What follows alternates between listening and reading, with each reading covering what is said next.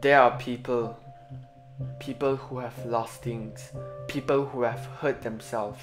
Certainly some of you may have done it maybe in the past or present because of the things that have bring you down, that have made you weak, that have made you sad, that have made you hate, and yet you are still here. There are a lot of people that have also hurt themselves or being hurt, living in the shadows, or being the victim of almost everything, having bad family background, or being abused emotionally and physically, having suicidal thoughts, or even can be people that have lost someone very precious to them, leaving no choice to live the life they never wanted for the sake of others. Some may even be people who have looked down on themselves, or many other reasons we may or may not have been true. But let me tell you something, life can be very tough, with a lot of tough situations or moments. If that's so, then you should be tough together with what's coming up. People may have break you, may have lose you, or may have even failed you.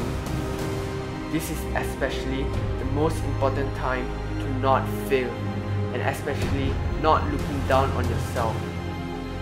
You may have blamed yourself for not being the perfect person you should have been. Nobody is born perfect. We are all born with flaws, but we will never be born as a joke, never to be born alone.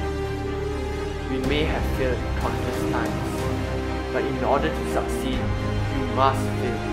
This is so you can learn and overcome. Believe in yourself. Before doing so, you have to start loving yourself.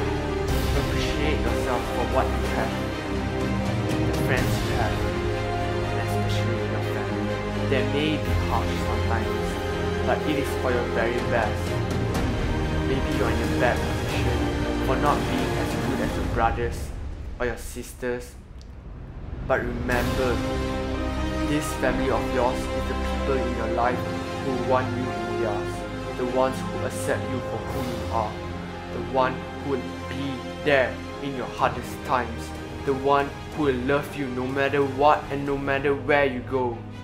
And if you still think your life, your friends, your family, or the things you have is not enough for yourself, think about the children living in hunger. Think about the children in orphanage, getting abandoned by their parents, the pain, the hardship of almost not having anything in their lives. Yet, they can still appreciate of what the small little things they still have. And while we are here complaining for still being not satisfied for the things we have, appreciation is a wonderful thing which makes what is excellent in others belong to us as well.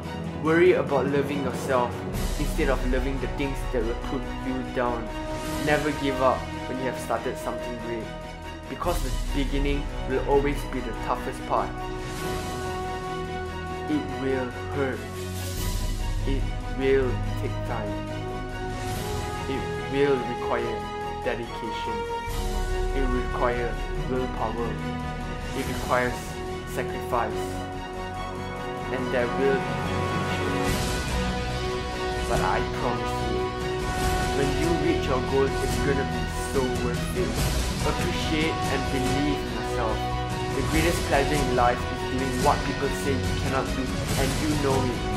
When there is no enemy within, the enemies outside cannot hurt you, and you are the enemy within. Start loving the things around you. Start making a move. Start believing. Start appreciating. Start today.